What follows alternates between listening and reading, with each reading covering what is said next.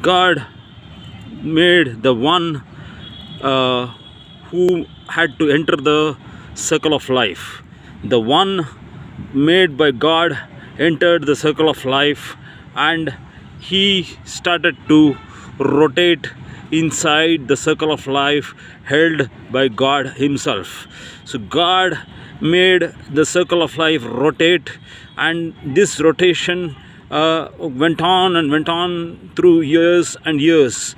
But at some point of time, the person, the one who was meant to rotate inside the circle of life, saw himself, so bright, so sharp in the circle of life.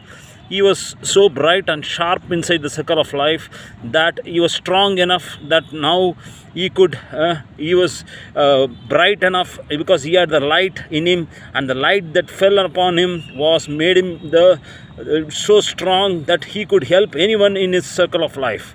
That was his strength, the light that made him strong enough, made him help the needy and suffering with the strength of the light. But along with the light, he went on to develop the ego, and he lost the humility and the humbleness, and with this loss of humbleness, his light began to fade away. His light fade away in such a way that he fade away along with the circle of life. So never in the circle of life become so arrogant and ignorant. So that is the secret of being inside the circle of life.